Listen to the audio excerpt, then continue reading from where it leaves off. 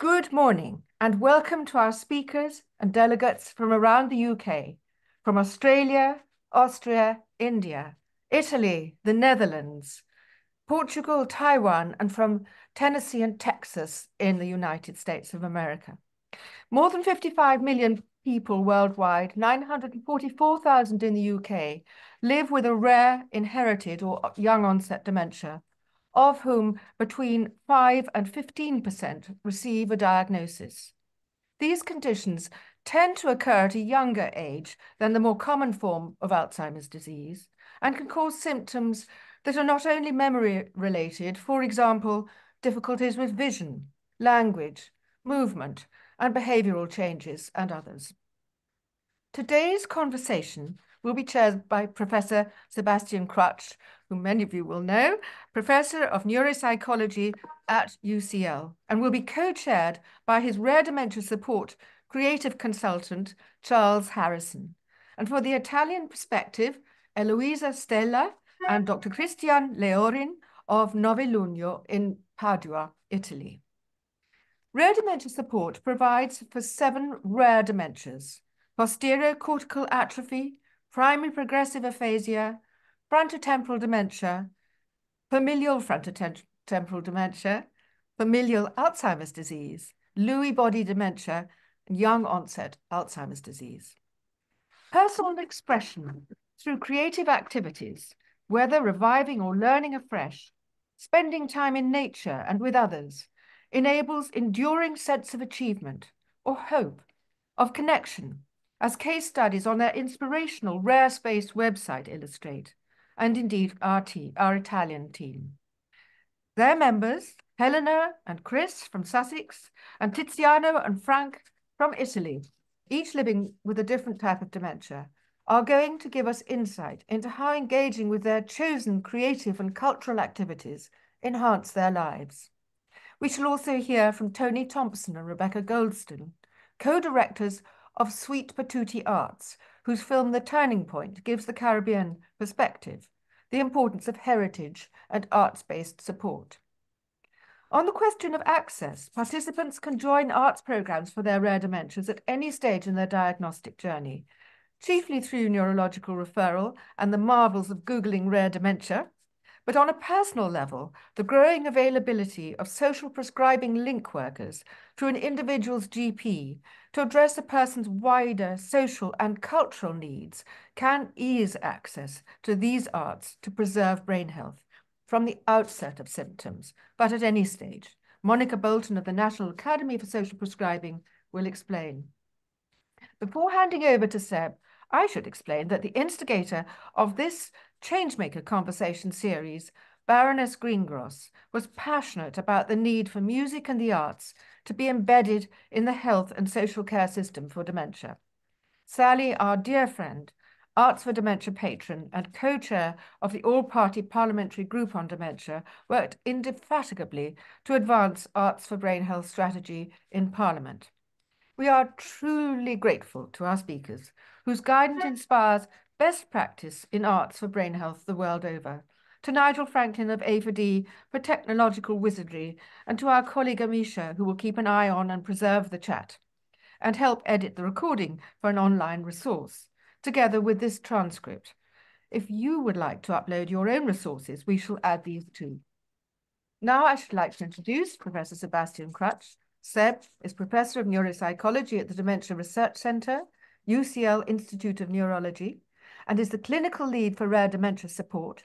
His research focuses on rare and young onset dementias, especially posterior cortical atrophy, the visual variant of Alzheimer's disease.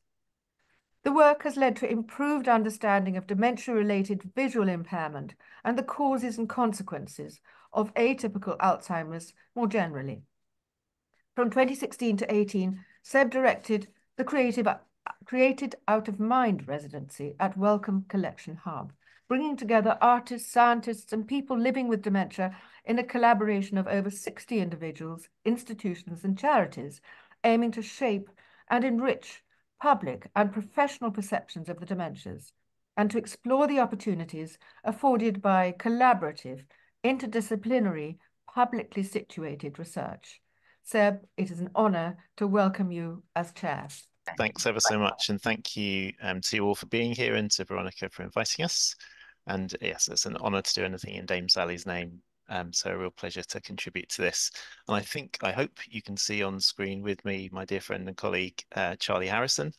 Just to explain the format for this afternoon, I hope you are sitting comfortably, perhaps have a nice coffee or tea. And the idea is to keep this very informal and discursive. We won't be boring you to death with PowerPoint, I hope.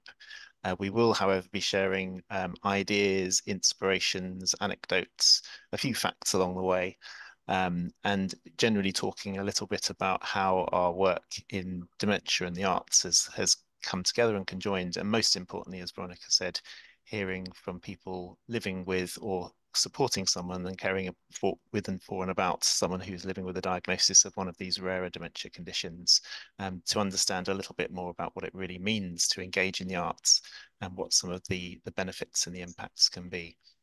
So Charlie and I will just kick this off a little bit. Veronica has very kindly introduced me, Charlie, at length. I wondered if you might introduce yourself to everybody and say a little bit about yourself. And then we're going to ask each other a few questions for the first 15, 20 minutes or so.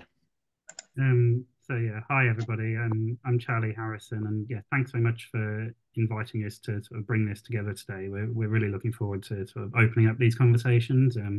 Seb and I don't get loads of opportunities to sort of like share some of this work, and it's really nice to be able to hear from our members and yeah, to talk about arty things. So I'm a sort of I'm a visual artist by background, and got involved in this area of work about 10 years ago. Um, Sort of by chance, but yeah, we'll go into that a little bit more. So I currently coordinate um, Rare Space, which is a new part of the Rare Dementia Support Service.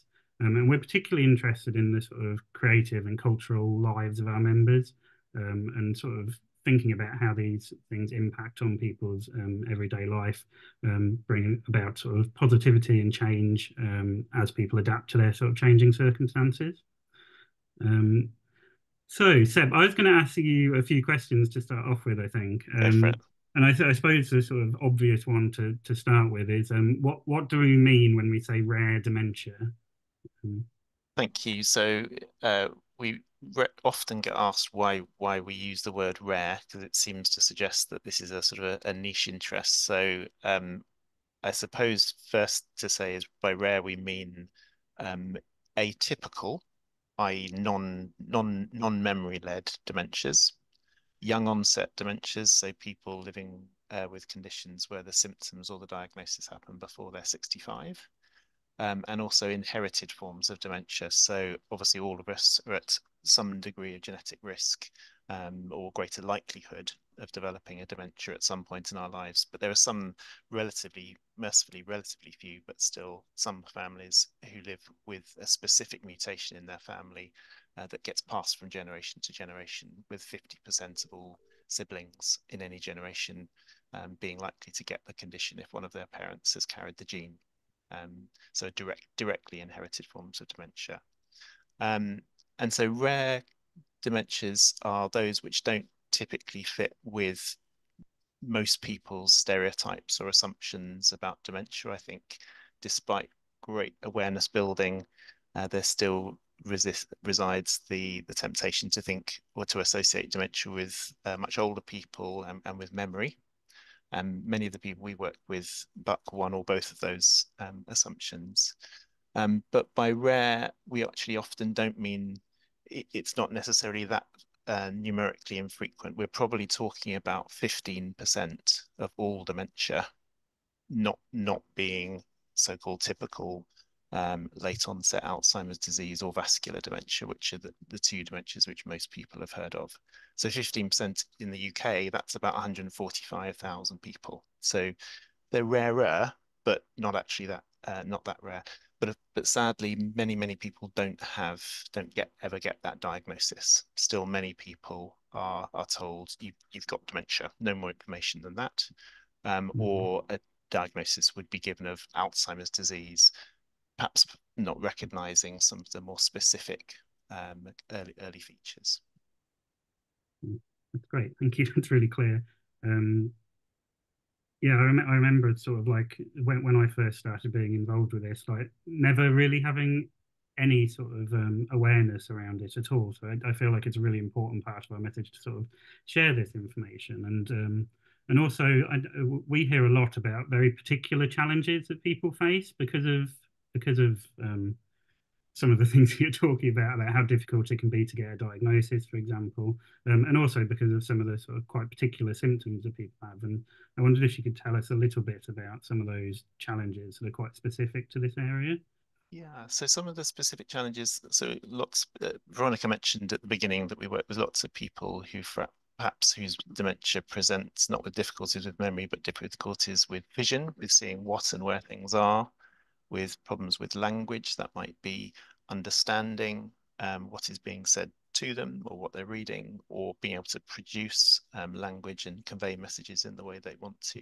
Some dementias attack, particularly when attacking the front of the brain, cause distinct changes in people's personality and behavior. So lots of people, perhaps who might be more socially disinhibited, not be able to follow the kind of the social rules or norms in the way that they normally would, and so do or say things, or don't do or say things that they would otherwise have done. And so I think when we're thinking about challenges, and going back to your first question about what do we mean by rare, we also, but when intentionally use the word rare to mean precious, because I think many people, most importantly, including some of the people you'll hear from directly a little in a few moments, um, are able, because their dementia starts with something other than memory, are able to give us very generous and informative insights into what many people with any kind of dementia at any age may experience, perhaps a little bit later in the course of their dementia. So, for example, lots of people, perhaps the majority of people with late onset memory-led Alzheimer's, will also develop problems with vision and with language at a later stage, but perhaps at a stage when they can't necessarily explain or communicate that to other people or have insight into it themselves. And so I think what we're hearing about today is not just stories of a personal nature, but stories with a really important educational and public awareness raising message, that we can't just think of dementia as presenting the challenges that it does initially. Sadly, all of these are progressive diseases.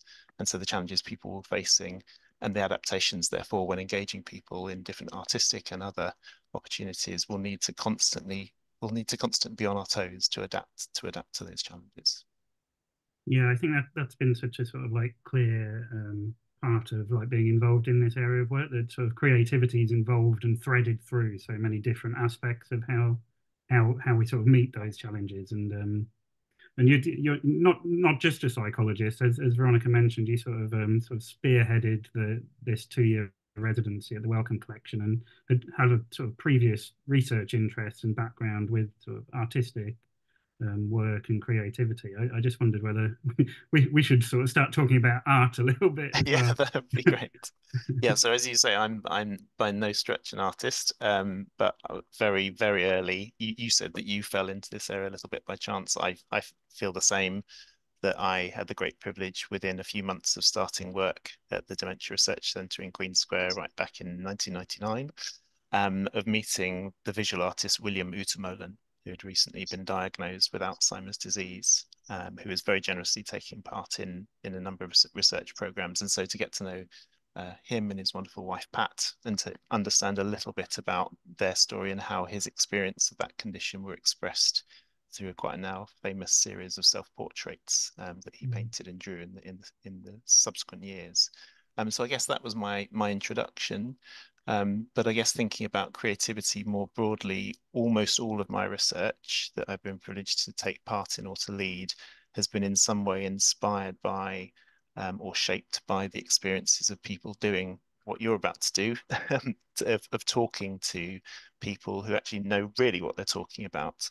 People would very generously refer to me as an expert in dementia, but that's an expertise which is derived almost entirely from the great privilege of speaking to hundreds of people with these so-called rare conditions, and therefore being able to build up a picture, a blended picture from all those different experiences and all those individual differences what the kind of common features of these conditions are. And so often it's people describing something that we've never heard of before, a difficulty with balance or perceiving where something is or understanding a particular category of words or knowledge that has inspired us, sparked us to think of a new question or a new technique. And I think broadly speaking, the dementias, as you know so well, Charlie, affect every aspect of life, personal, social, thought-based, emotional-based. Our sensations can also be altered, or the way we interpret them. And so I think the drive to involve creative approaches is really, it's not a kind of a choice or a niche interest. I think it's just a logical move, that when you've got a set of conditions that can affect any aspect of human experience, why would we close off any tools at our disposal in order to try and understand what it means to live with that condition or to care for and about someone who does? So obviously you've said that you're an artist, and I wondered in particular if you could just explain to people a little bit about what got you involved in this area, but most importantly, given it's been a few years now, what's kept your passion and your drive and your resilience to work in this area? Yeah, so yeah, as mentioned, it happened by chance a little bit that you and I were paired up for this project 10 years ago called Art Neuro, which was a project that just paired up artists and neuroscientists to see what might come out of that. And I remember one of the first things you showed me was some of the visual processing tests. So some of the things that are used for assessment in the process of diagnosis of some of these rarer dementias. And I sort of found them quite fascinating because they seem to have a lot of links to artworks as well. And so that first project, although it was quite small, was it was just an artistic interpretation, some paintings made based off some of those visualizations. I have to say, I didn't have a personal relationship to dementia, as so many people do who come to be involved in this area. It's often, you've had a family member, and that's a real driving force for it. I actually think that's important as well, that the people who don't necessarily have that personal connection also don't feel that they're like excluded from being involved in this area. I think at some point everyone's going to be touched by it, and it's important that people do sort of engage with it. Also, over the years, I have sort of developed a bit of a personal relationship with it because I've come to know and love so many amazing people who we work with. So yeah, and I suppose just to answer the sort of what's sort of keeping me involved in it, well, it's lots of things really. I mean, partly that developing and building relationships with people, like seeing how important it can be to share their own creativity, and how that sort of helping people adapt and things like that can really build resilience. It's very inspiring to work with people and see how they sort of meet the challenges head on. And that's an amazing thing to see every day. Also, all of our colleagues, such as yourself and others at the Dementia Research Centre and Rare Dementia Support, they're just so amazing, and they far more difficult tasks in our support team than I have. And it's really amazing to sort of work as part of that team. Everyone's heart is really in the right place, and people work really hard. And so, and also it's a very supportive environment. Whilst we provide support for others as well, we provide support for each other, and that's an amazing way to work. And from a bit of a more personal perspective, I suppose it's a real opportunity to use my own imagination as well. I feel like creative health, when we were first starting, it wasn't so in the public domain, and now it feels like a lot of people are engaging with creative health and how important creativity and the arts can be for people's brain health. And so there's a lot of opportunity out there, I suppose, in terms of like there's a lot of unexplored ideas, and there's a lot of people coming into this area, and I just feel like that's it's interesting to work in an area where there is so much potential, I suppose. Absolutely. And Charlie, I just wanted to put on one word you use, which is maybe helps people to understand a bit about the kind of interdisciplinary nature of dementia and the arts work, in that we don't just sit in our camps with me only thinking about science and you only think about, you use the word assessment, which I think most people would assume would be a me kind of word, that I'm constantly conducting cognitive tests or brain scans with people, whilst you might poo-poo that and want them to express themselves. Can you just say a little bit more about how, what, where that intrigue or that interest in the notion of assessment came from, or parallels Yeah. that you drew with your own work?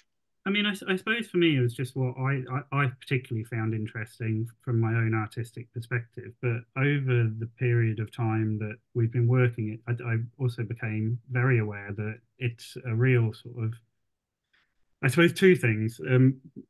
I feel like assessments are a really important way of how neuropsychologists, how the human race has come to understand how the brain works.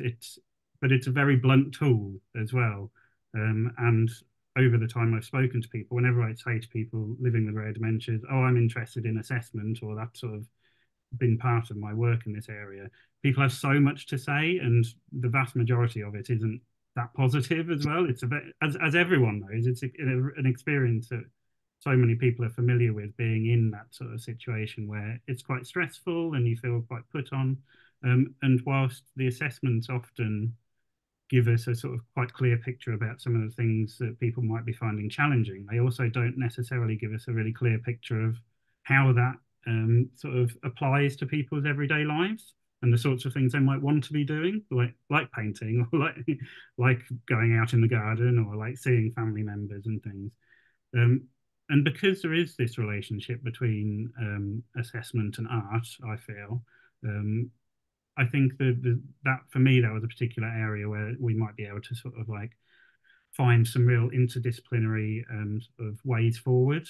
And we don't have time today, but we've sort of, the research side of my role has sort of developed quite a lot with that area, in particular thinking about how painting and drawing can sort of offer quite sort of ways of sort of understanding people's experience, also don't sort of shy away from how unique everybody is, and how we can sort of express that variability in a way that also like builds a clearer picture of the experiences that people are going through.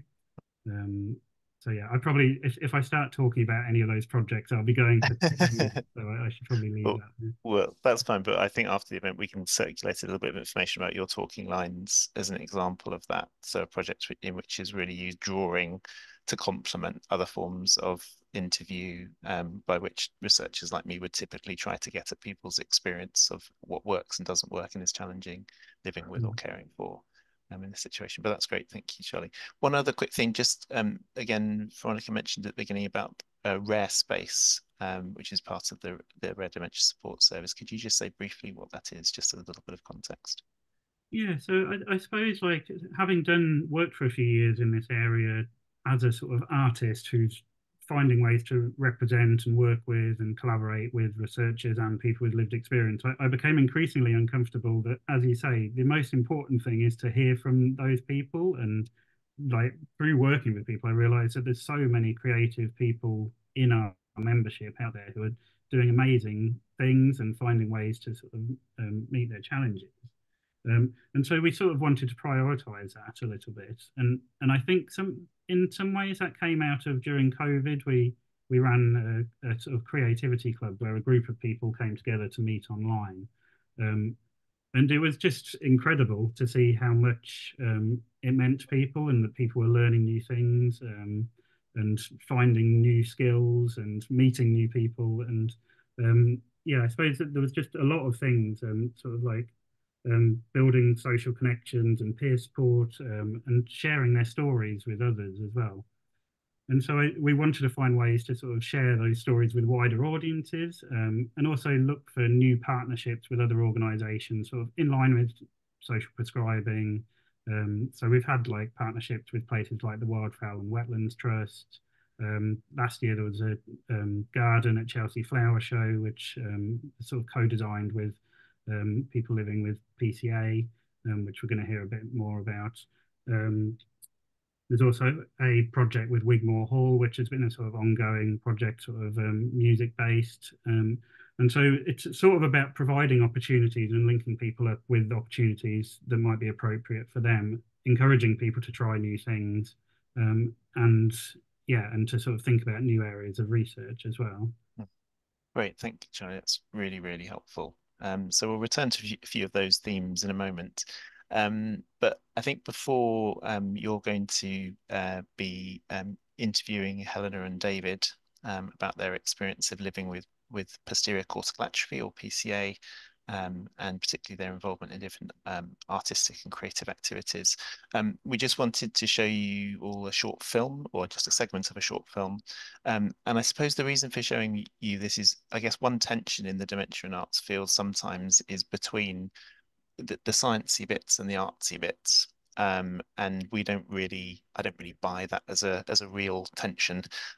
Sometimes, certainly when I'm reading dementia and arts literature, I feel a little bit scolded sometimes. People talk about the biomedical model, and I think that probably applies to people like me working in a neurological institute.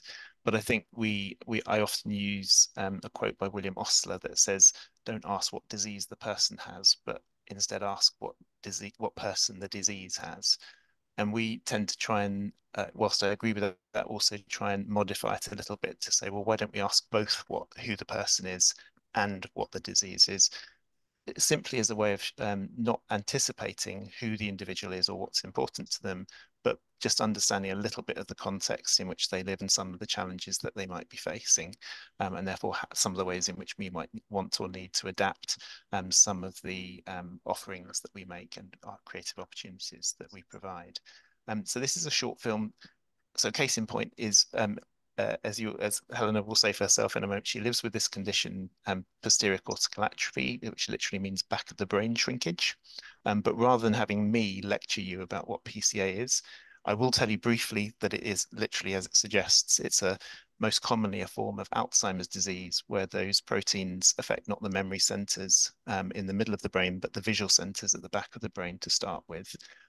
But as I say, much better than me talking about it is to show you a few moments of a short film by the filmmaker and animator Simon Ball, in which he has responded to people's lived experience descriptions of the condition. And that's what you'll hear a little bit of just now.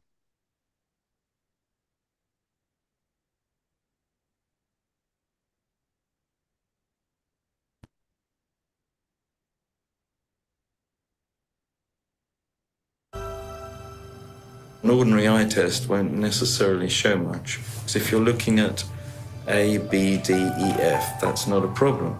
But if you're trying to read a line... I get the first word, and when I go on to the second word, the first word's gone. Some from this sentence, and some from this sentence, and then coming back up to this sentence. Blobs on a piece of paper. Everything does dance around, all the letters, and eventually it just becomes one big blur. I've read extensively all my life, and I can barely read. I'm writing, crowded page. It's moving, it's mutating, it's everything in you. C, C, C, C, C, H, U, R, C, C, C, C, H. F's instead of fives, B's instead of P's, P's instead of B's. There's a number of funny little things in my brain. And sometimes some do things, and sometimes others do things. It's very frustrating to go to get something and it's not there, but it's there.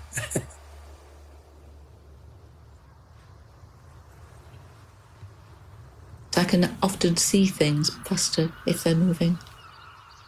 And so if a bird flies across his vision, he's got it.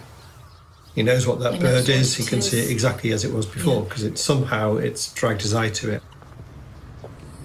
The glare when you're walking along, it's very, very bright. And there's shadows and reflections or glistening puddles. Is it real? Is it solid ground? Is it something you're going to go down? Going downstairs, I can't see my feet. I always feel for the first step so I can gauge the rhythm of the stairs. You do not know where to put your feet, so you get vertigo. It gives you vertigo. Well, it's like standing on the edge of something that you could just jump. I can play all the notes, but not necessarily in the right order. I can make a cup of tea, but if Graham talks to me in the middle of that, I will forget at what stage I was at. Well, yeah, first of all, I've got to find a cup. It's almost as though he must be able to see it. I can see it, but I can't see where it is. I still couldn't see it. So, where? There. Where? There! There's a real one and there's an image. I can't distinguish between them. You have to sort of dismiss the whole image somehow and then get it to reassemble the whole thing, and then the kettle might be there again. Like your reading glasses are in the midst of a load of other things. You can't spot them very easily. The whole thing, you do see it rather like a Bruegel painting, or a sort of crowded, surreal. My fingers were like bananas. I can't use the phone properly. You can remember the code for your cash point, but you couldn't work the machine to put them in the right order. Oh yeah, I can see the computer and something will come up on the screen. But, if I press the wrong key, then I'm stuck.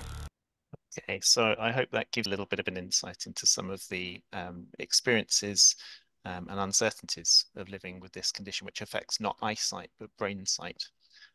So on that topic, with that as a little bit of background and context, I'll let Charlie introduce our first speakers, Helena and David.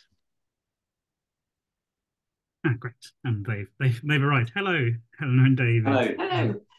So just as a very quick introduction, Helena and David are really creative people who I've got to know a little bit over the last year or so, and they're involved in lots of things like singing. They were involved in the Chelsea Garden that I mentioned briefly, in a previous Wigmore Hall project. They've also spoken to me about going for a swim in the sea, and also rewilding their garden. And we often talk about our dogs as well. So all of these things, perfectly valuable topics of conversation. But yeah, I wondered if you could start off just telling us a little bit about yourself, and when you started making art, Helena. So I probably started doing art when I was a child because my parents both painted. But then after being a child, it sort of became a thing where, well, that's what they do, and I'm a teenager and I'm not going to do that. So I didn't do any art at that point. Yeah, and but the interesting thing was that it was when Helena's parents had died, so this is going back 7 or 8 years, I guess now. Mm-hmm. There was clearly, Helena, I suspected that Helena could have painted because, our sons, I mean, I have no artistic drawing, painting ability really, but our sons are both very good, partly because they were taught by Helena's parents. And I'm thinking, well, it's probably in there, but there's been this sort of thing of not wanting to be inferior to your parents, I suppose, from Helena's point. When after they died, Helena wanted to do some art. And she'd been studying art history. Did a lot of art history. Yeah. And you signed up for a course at the local college called So You Think You Can't Draw. And it was this artist who would basically kind of teach drawing in a very, very conventional way. And I mean, this was probably 3 or 4 years before we'd really understood that Helena was having visual problems. They were, the eye tests weren't quite, glasses were a bit funny, but, we didn't no idea that anything much was going on. But lo and behold, I think that, you kept going for half a term or something, mm-hmm.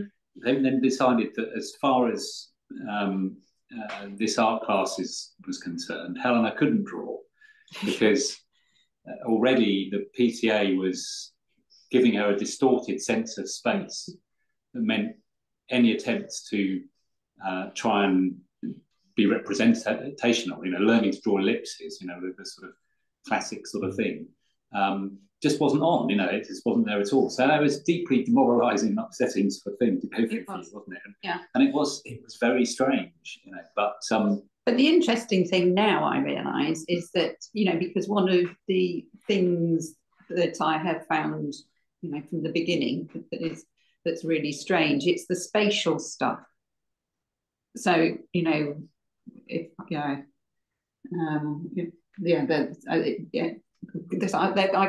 couldn't get into a car because of the spatial aspects of knowing which foot has to go here or there, or not because I was going to drive, don't worry, but because it was just really complicated all of a sudden. Yeah, finding the door of the car became an impossibility, and very bizarre sort of thing where there was a left-right thing going on, and Helena would often, if like, not understand the left side of something. So the car only had a right-hand side, and then the right-hand side of the car only had a door on the right-hand side of that, which was the driver's door. So whenever Helena approached a car, she would try and get in the driver's door. Really strange. Very odd. Very odd.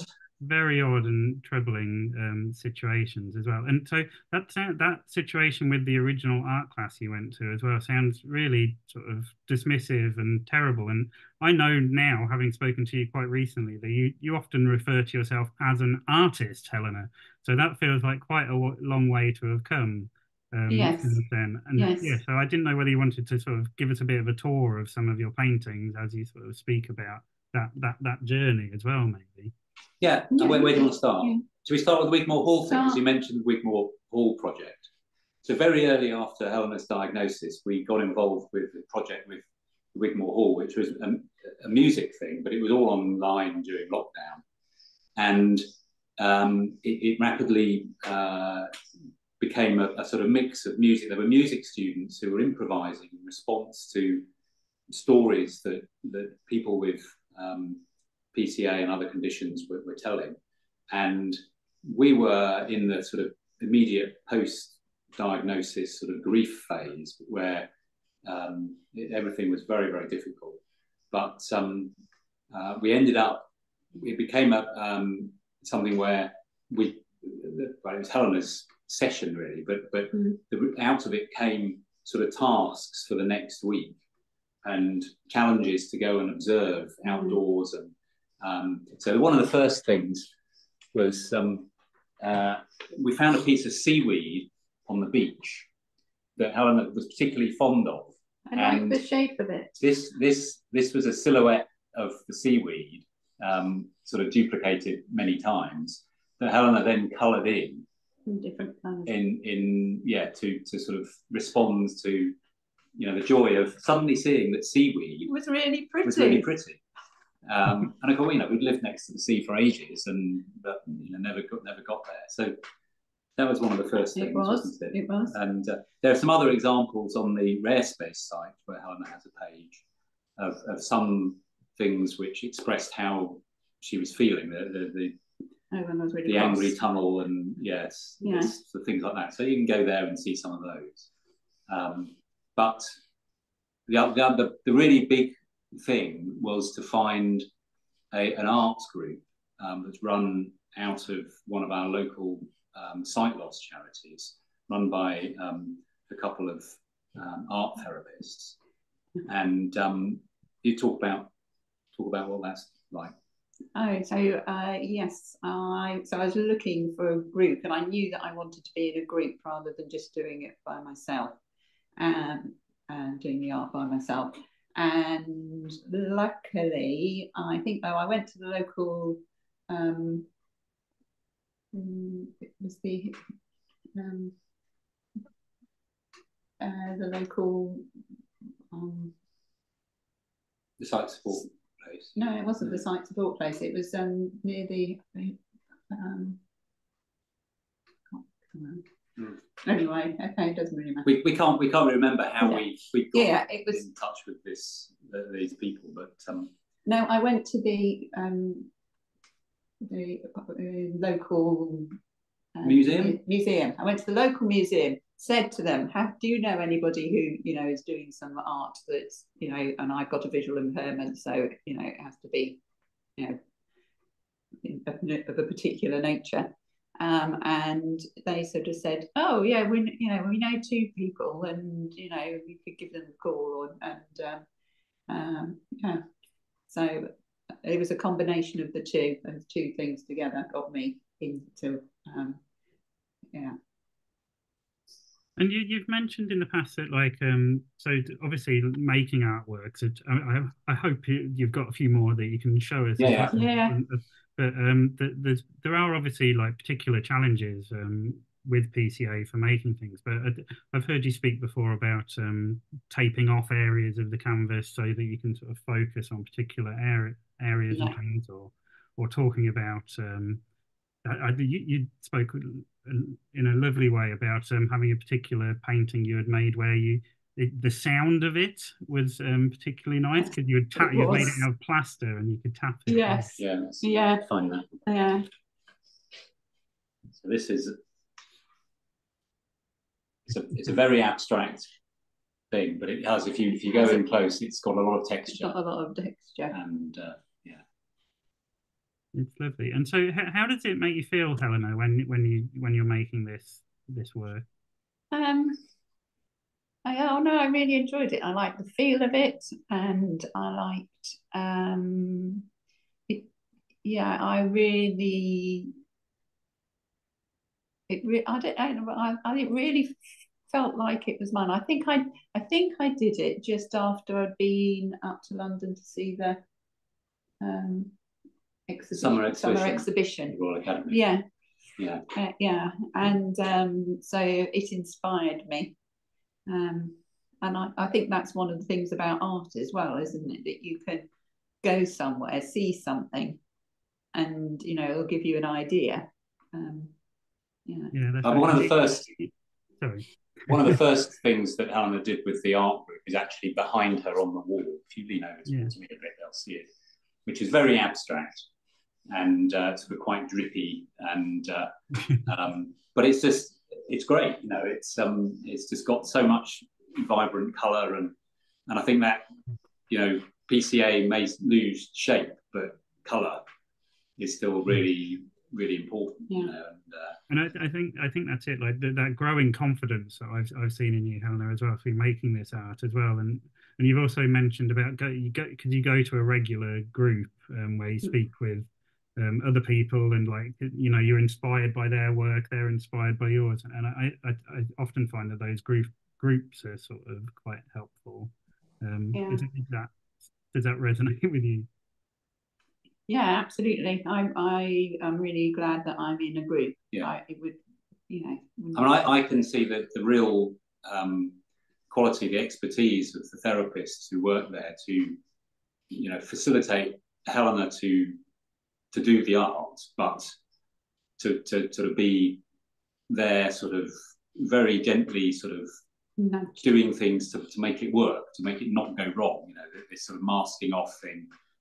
It's quite tactile when I, you know, see them getting hold of her hands and putting them on the you know, on the paper, and say, look, put your hand here, and then work in this space, you know, to frame, you know, this is what you're doing now, you know, and but you always have the ideas, don't you? And you sort of get to the end of one piece of work, and then you're always thinking, what am I going to do next? And often it's very intangible, just about a colour or something. I'm going to do something in whatever colour, and or it might be something to do with, you know, the beach or something like that.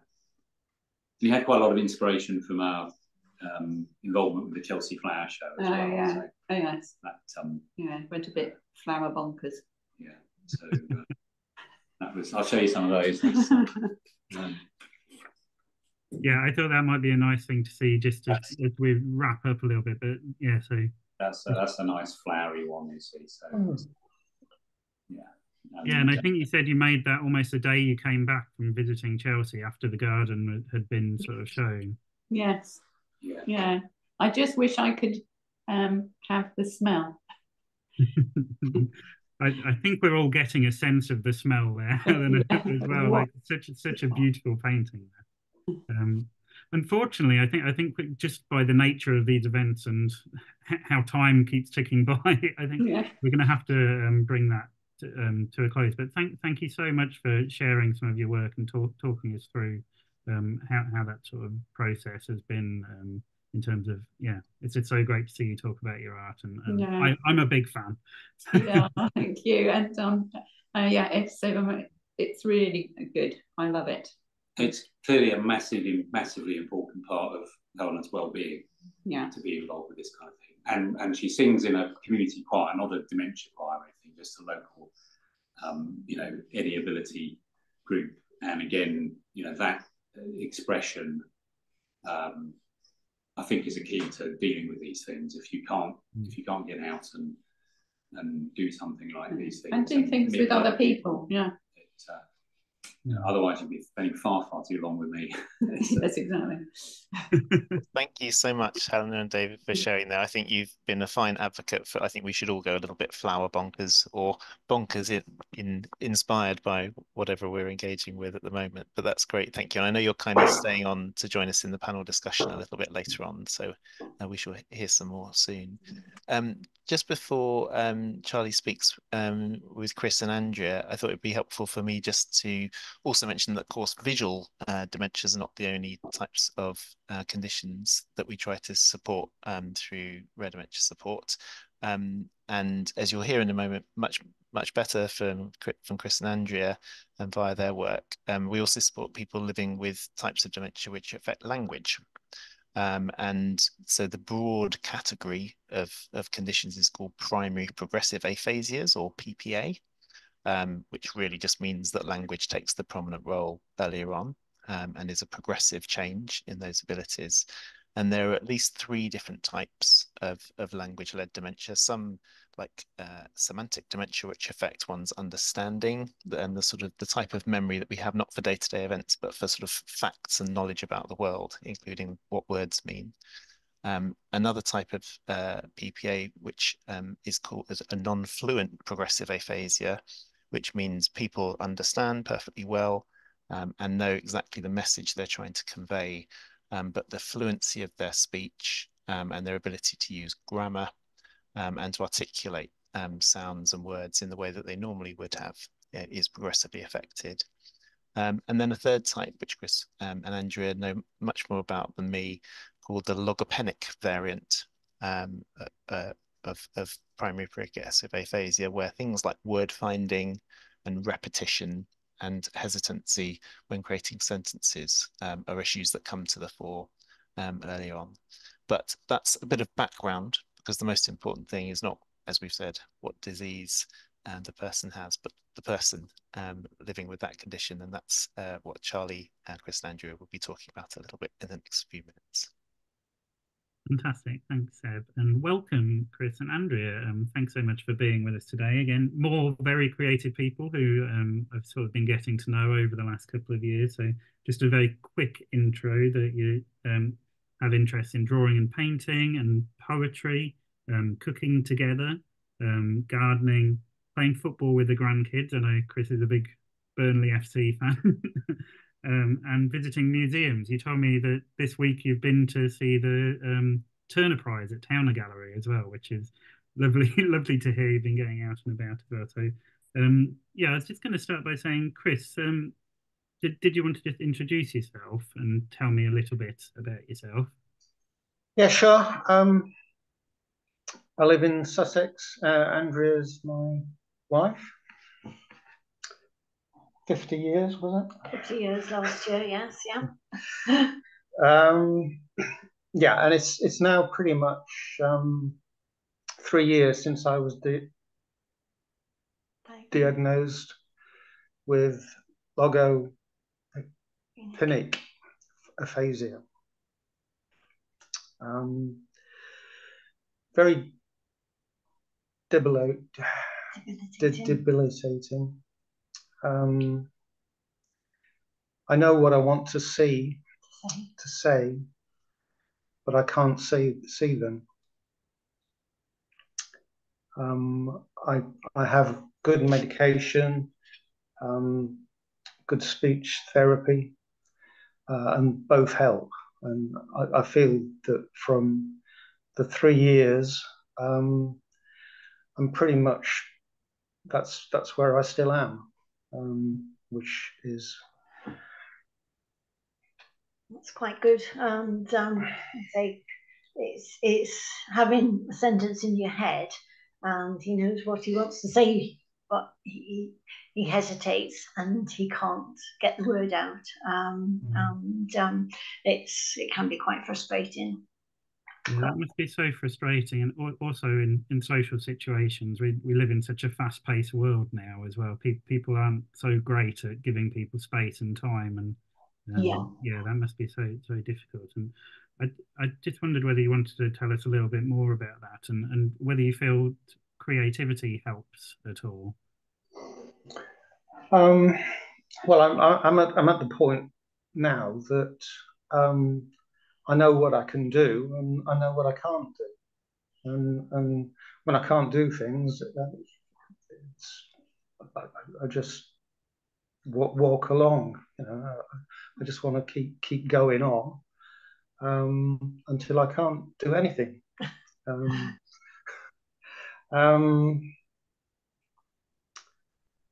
Yeah, we have a good life. Got very lots of various things we enjoy, including art. But I don't do as much art as Helen does by a long way. But drawing, painting, I always liked it at school, but I didn't go painting or drawing for a very long time, and I was just thinking. It was when we were in Hungary, and we had our boys there, and we had a day that we all had a painting, and it was really good. And then I never did anything for about 30 years. And that was just because we work, we've got children, and gets a lot of things to do. But it was when lockdown. So when lockdown was there, we got a lot of stuff. Paintings, going. Enjoying them, and it seemed that we were quite good. Great. Well, we never really. It was only something that we quite enjoyed doing, both of us, and drew with the children. We like going to art galleries, but it's a little bit like a lot of hobbies. You have to invest a lot of time in it. And then lockdown just brought that opportunity where we had hours in the day where we had not a lot to do. So we both started painting, and then we discovered how much we enjoyed it. And we discovered that we were not too bad at it. And so we've carried on. We don't do as much as we did in lockdown, but we still draw, we still paint. We're not good enough, not as good as Helen to put a picture on the wall, but we decided that rather than just keep them in a drawer, that we would draw pictures for our friends and our relatives. And we've created birthday cards and anniversary cards, Christmas cards. So do you want to say a bit more about that, Chris? Yeah. Do you want to show the latest one that you've done? Yeah, I mean, the last thing I did was at the football ground, which is. Show it up a bit. So this one has yet to be made into a card, but Chris, do you want to talk about it? Yeah, that's Brentford Football Club ground, and I go there quite often. and I've got a friend who comes me to the matches, and sometime, I don't know when, he'll get a birthday card for me. I think it's September. And I've got another one which was 1997. It's only black and white because we send the original ones to the recipients, but that was, what ground is that? West Ham. That was West Ham. Mm. So I think at some stage, Charlie's got a few of pictures that Chris has done, but to say we don't keep the originals, we send them, make them into cards and send them to our friends. So the Brentford one, the guy at the front is Chris's friend who he goes to football with, so he will enjoy receiving that in September. He doesn't know.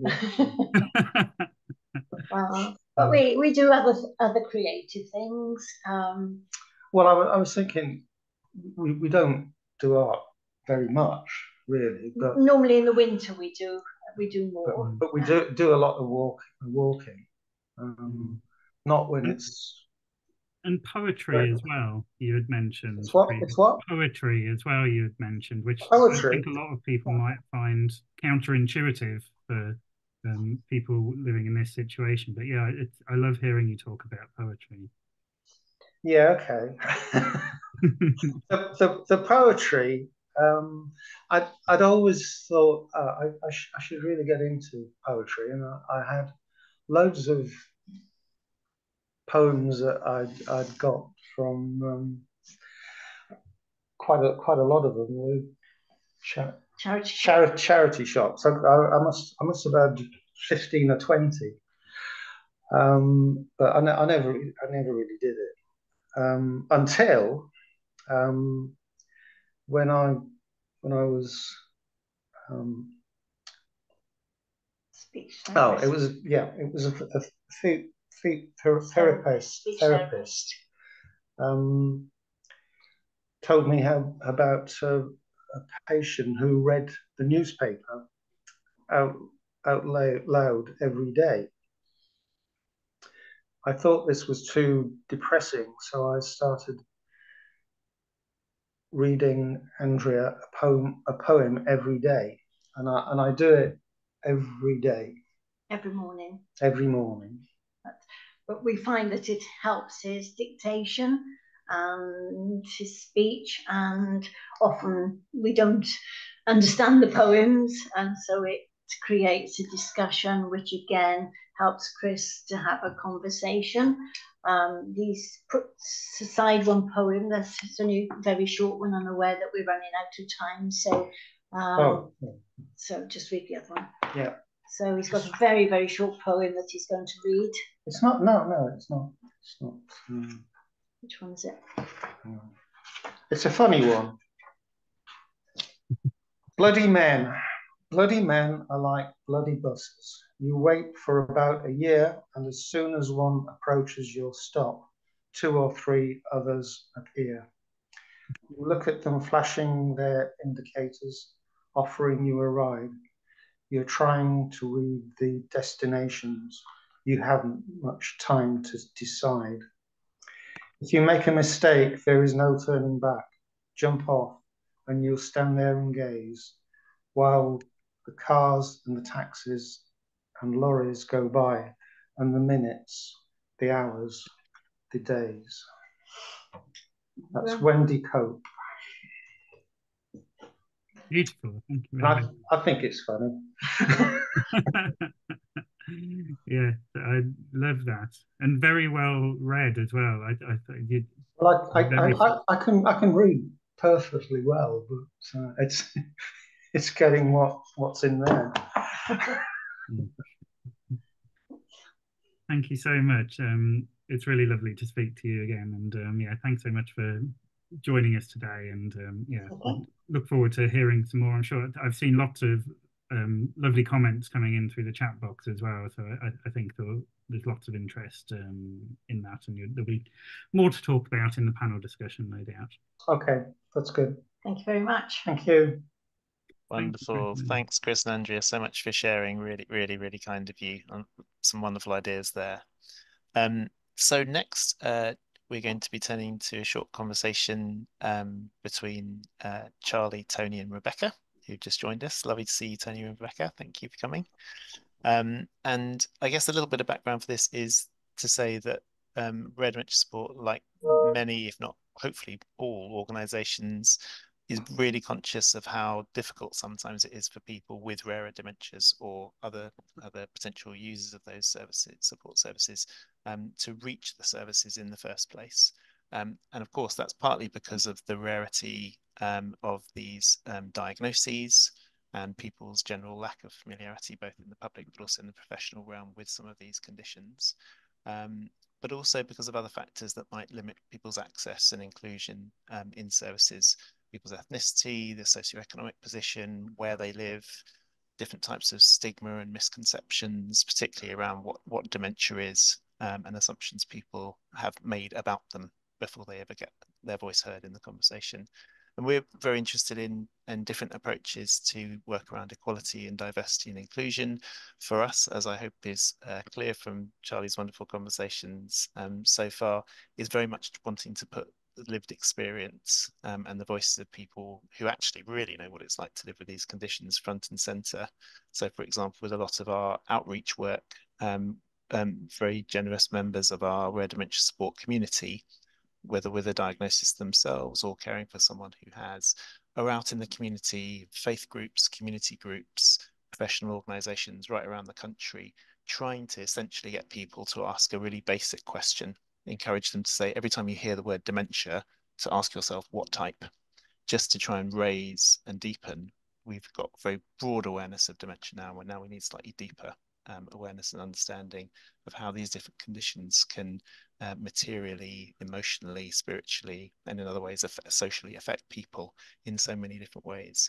And so it's really with that interest, that set of values, that it's been really great to hear about some of the relationship that Charlie has been building with Tony and Rebecca and their organisation Sweet Patootee Arts over the last couple of years.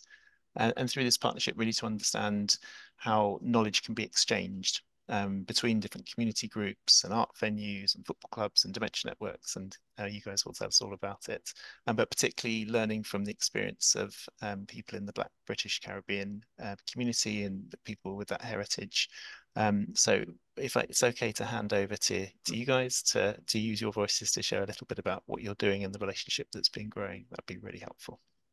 Yeah, and I can just very briefly introduce, just to say that Tony and Becca are creators of incredible heritage work that have been working in this area for a long time, and are really experienced in working in the community and connecting with people and organisations. And you're currently touring a film called Turning Point, which is such an amazing film. It's four short films, in fact, inspired by the oral histories of Black Caribbean experience after the First World War. So yeah, I just wondered if you could tell us a bit more about that project and how it connects with your heritage work. So a lot of work doing historical research, and because of Tony's Caribbean background, we ended up doing some TV, museum interpretation, and it was all sort of factual work and a lot of connection with the community because of the type of stories that we were wanting to tell. So we were sort of looking at that, I suppose, Britain's colonial heritage. And so that's the sort of context that we've built on since the 90s. And Turning Point has, I suppose, I don't know, we became experts in that, but we've got an art background and we wanted to revisit our art background. And Tony had been doing quite a lot of writing, so more dramatic writing, and started to use a lot of the information that people had told us about that period, sort of First World War period, and then after the First World War.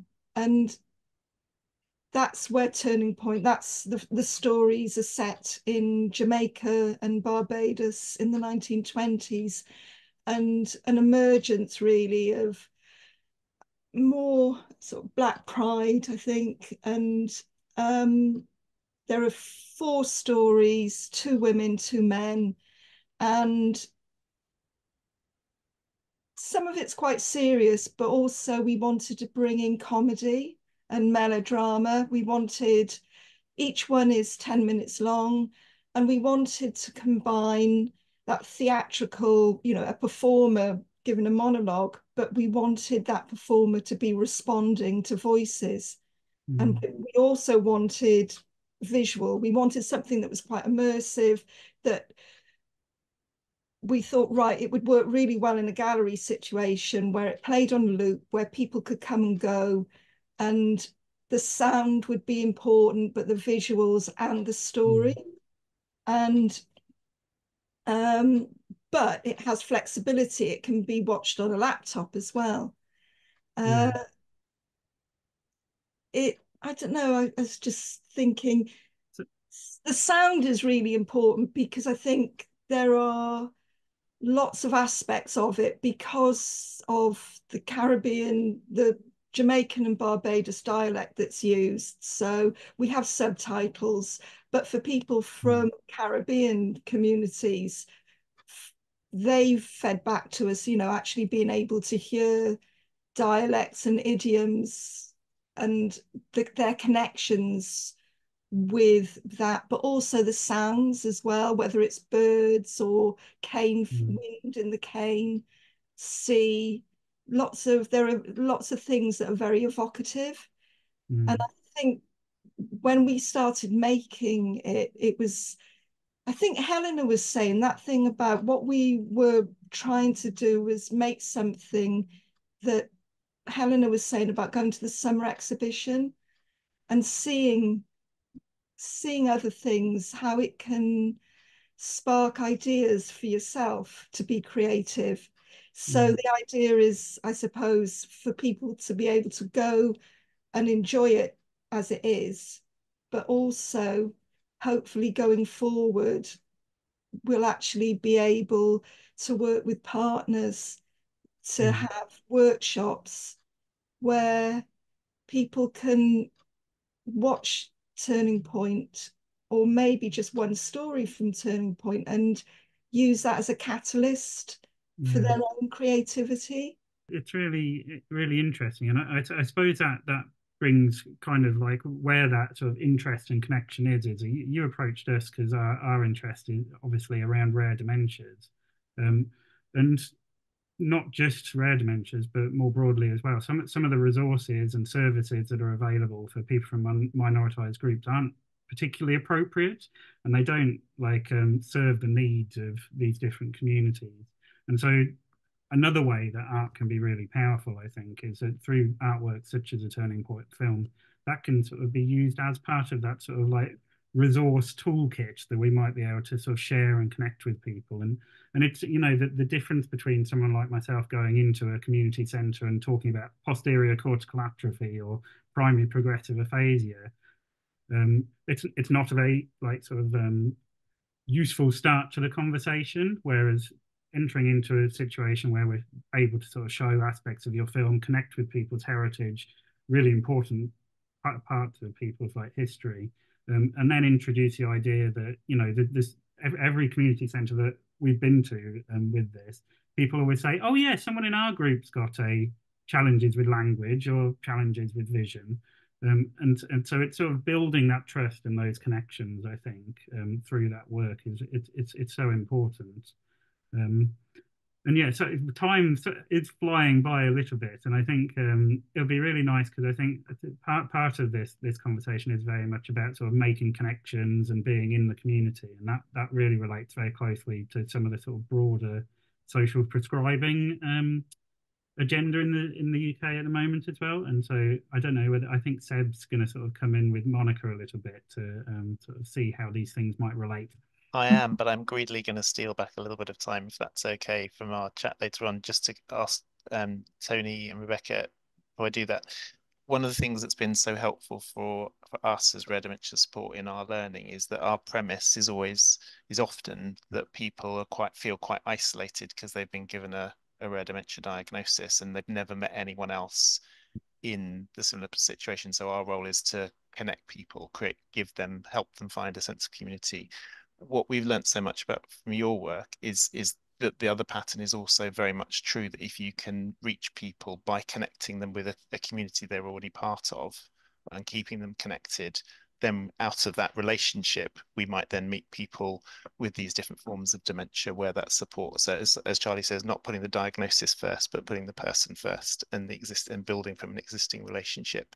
And I just wondered how easy or difficult you found it to work in that way, because it's certainly the opposite of our practice. I think that it would be complete lie to say that it was easy, because we have to work with support networks, and so all of those things have to be put in place. But on the other hand, ours is what we call a participatory practice, and we've involved participatory ways of working over 20 odd years and more, really, of developing projects, identifying contributors, developing support networks when we work with contributors, developing story, and so on. And Turning Point is in many ways an evolution of a lot of those lessons that we've learned. So there are different examples of where we touched on those things. So, like, for example, the amazing day when we needed to know whether the humour was working. And we went to the lovely day centre not too far away from where we're based in London, Islington, in Hackney Caribbean Elders. They just dropped us in the deep end. They said, it's going to be lunch in 20 minutes, half an hour. Everyone is here at the moment in the day room. Have at it. And we'd recorded little bits of our rehearsal tapes, with our rehearsals, sorry, on our phones, and downloaded that onto the computer, played back the computer to little groups of people, some of whom, and we didn't know, were people who were living with dementias of one form or another. But there were people who came into the moment in a very, very big way. And so much so that the support worker, you met, Charlie, when we were shown, they were just more than us, because we didn't go in there with a methodology and an intent to try and provoke work with these people. I think as the phrase used before, it really, really came by accident. But we had a sense that there was the potential for and the need to be sensitive to the ways we needed to enable people who might be living with dementias to work with us. This session at the Hackney Caribbean Elders, the upshot is that some of those people, they worked with us on the sessions about the humour, and the humour did work, got thumbs up.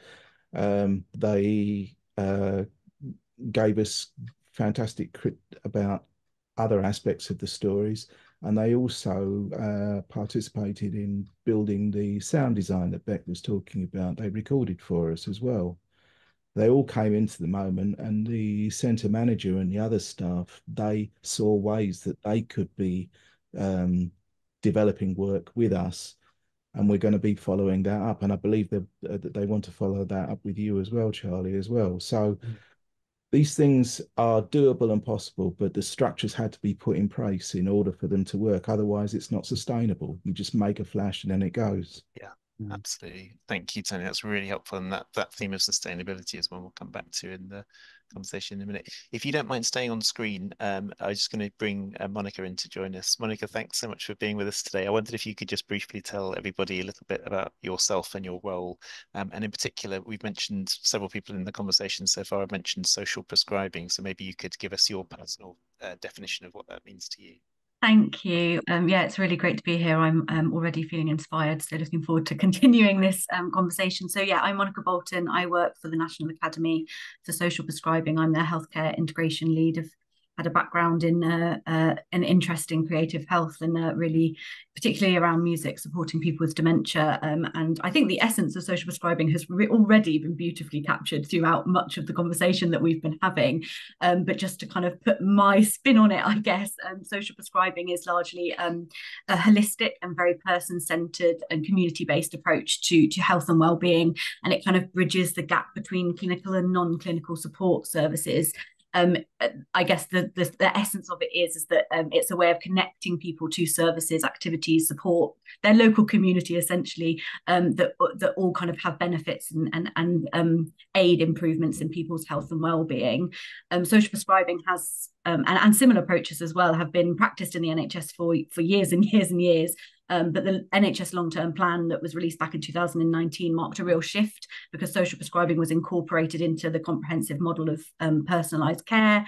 And since then, around, I think it's just shy of 4,000, something like 3,500 link workers have been recruited directly into the NHS.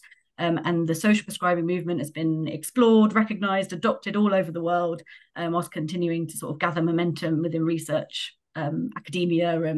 In fact, Marcello Barotti is just about to release a textbook, which I'm sure will kind of capture case studies that demonstrate the fact that there are a multitude of ways in which patients can connect to varying social prescribing services in England, across the world. So yeah, hopefully that gives a good enough summary, because it's very difficult to capture in a short space of time.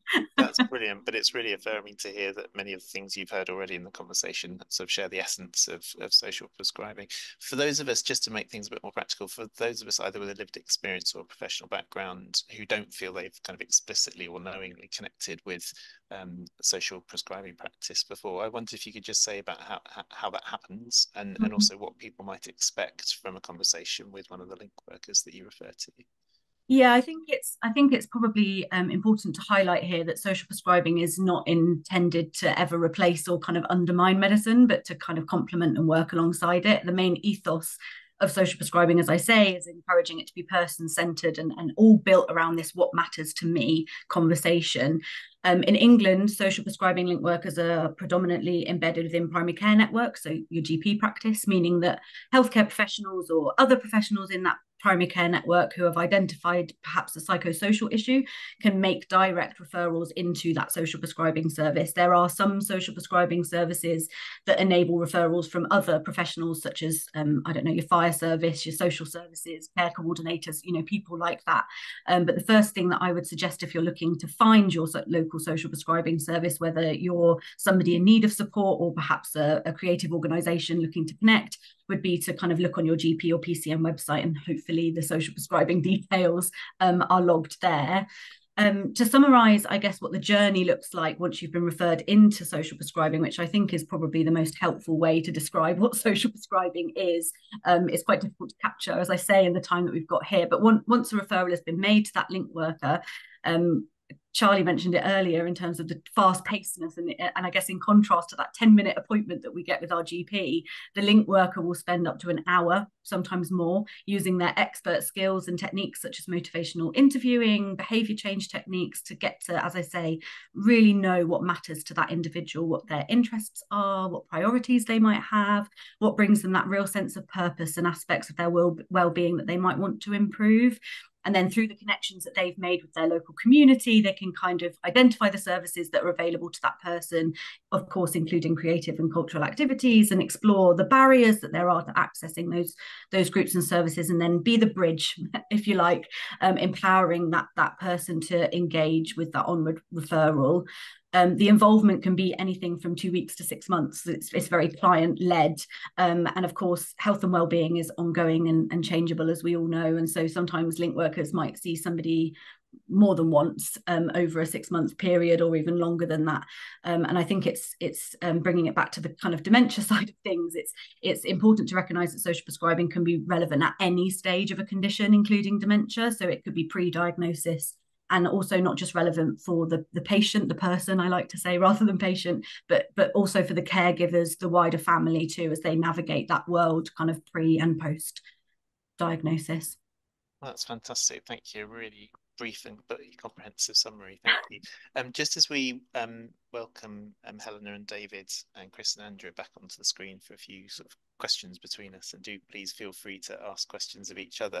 I just wanted to pick up on that final point you made, Monica, about the different stages, which links in with Tony's point, I think, about continuity as well, because there's continuity for the organisations, fantastic organisations like Sweet Patootee, who are offering fantastic cultural opportunities, and the different arts organisations that Helen and David and Chris and Andrea were talking about. But there's also continuity for the person living with the condition or caring for and about that person as things change, because sadly these are progressive conditions. And I remember David mentioning that in describing one of the activities that they'd been part of, I think it was Wigmore Hall, you said that was just at the stage where you're in that immediate post-diagnostic grief phase.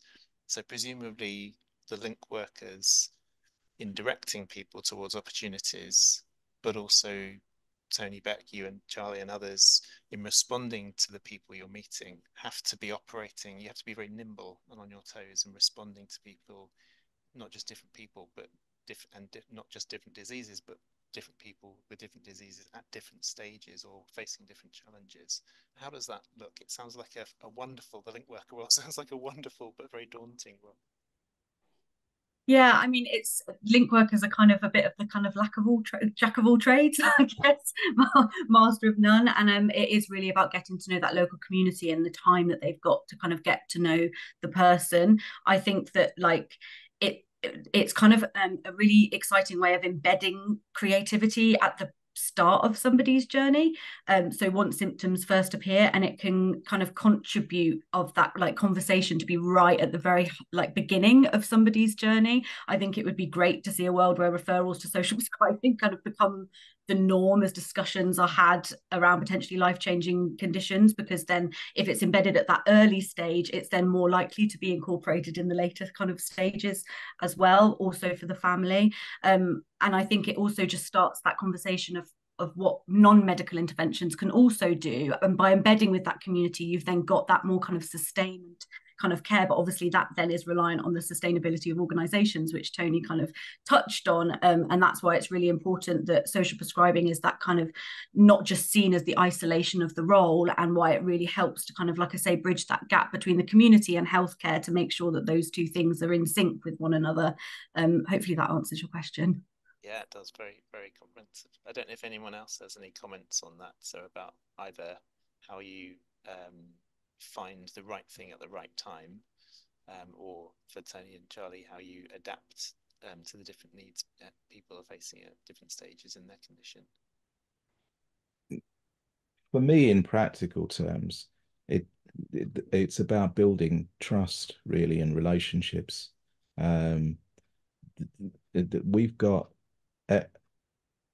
We've essentially permanently got relationships with people who are gatekeepers in communities, and also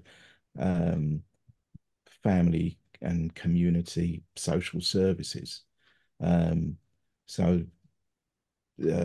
Some relationships they kind of like cool, but we have a basic function of maintaining them all the time, and that's a huge drain on resources. But in terms of project delivery, it's because we have those relationships, we have the opportunities of being well informed when we take an opportunity somewhere. We're not coming with an expectation that one strategy, one approach will fit everybody. It does become person-centered, and the needs, whether it's more time or whatever. But the needs are understood, and the sessions are structured basically, and then they become appropriate. But that is it's a crucial thing. There's no easy solution to the demands that it makes on us as an organisation. It's the way that we choose to work, but it does take an awful lot of our time to maintain those relationships. On the other hand, the proof of the pudding, I think, is in the enjoyment of those sessions, because we all enjoy them. We all do. But also as well the work that comes out of it, and then the opportunities to share the work with the public and the feedback that comes as well. Everybody seems to be having a good time, and it's a model that really, really does work. And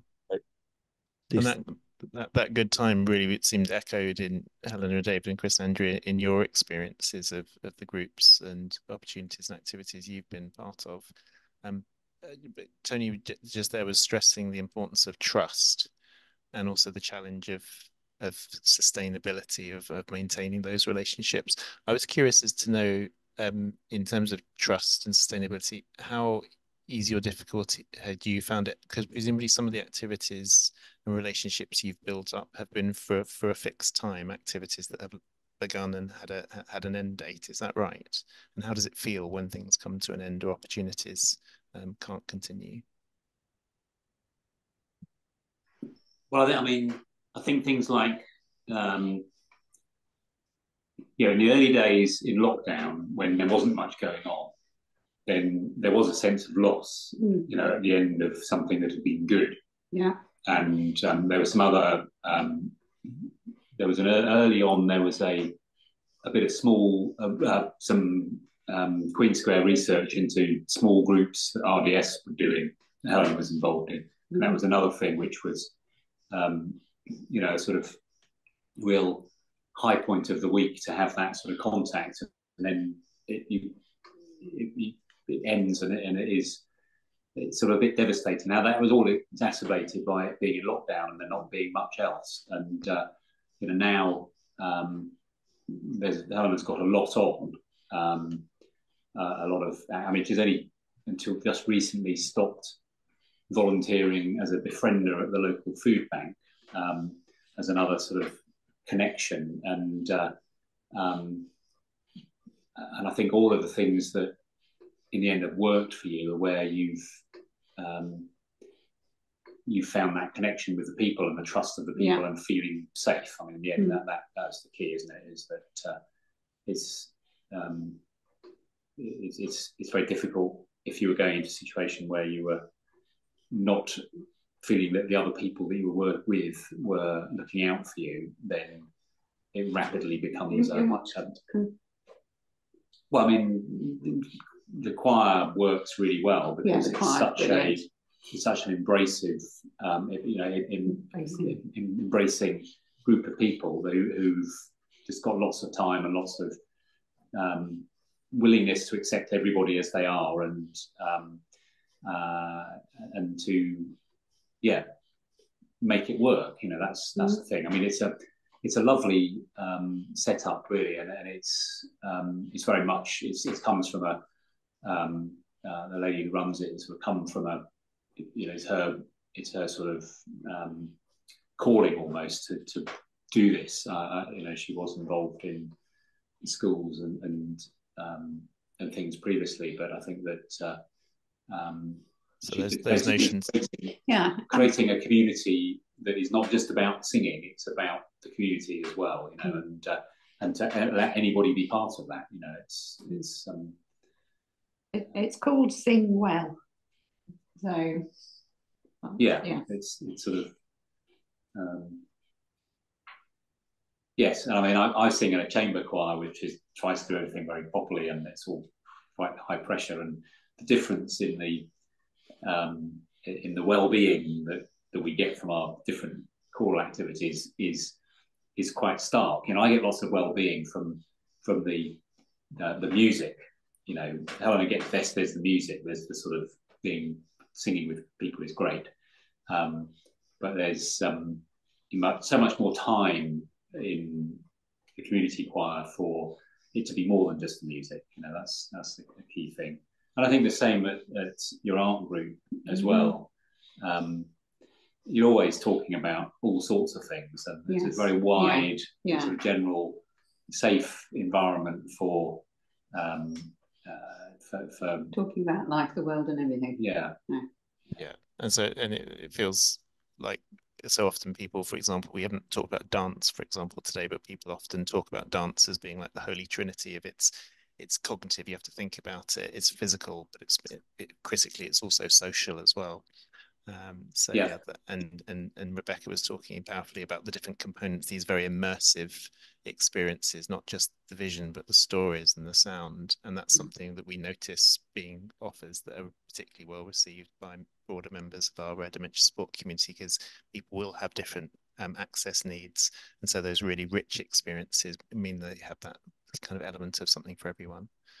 Really Can I just come in on the sustainability point? And I don't think it's just relative to social prescribing, but creative health more broadly, is that I think that we've still got quite a long way to go in terms of not boxing who fits the mold for who these creative activities can benefit, and actually that it goes right from the whole spectrum of someone's kind of healthcare journey, and the appreciation of that can perhaps lead to more sustainability in some of these things, which are often quite short term, and we see it as relevant to and just as important in somebody's kind of healthcare journey as the medicine itself, and therefore it needs to be sustained and more widely available. So I think there's more learning that we can do on those benefits to then encourage that sustainability.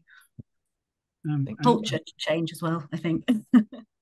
Just in relation to that sustainability point as well, and you'll have to excuse me a little bit just for a bit of a plug of that Seb's very been working very hard, and others at RDS, about bringing about the world's first rare dementia support centre.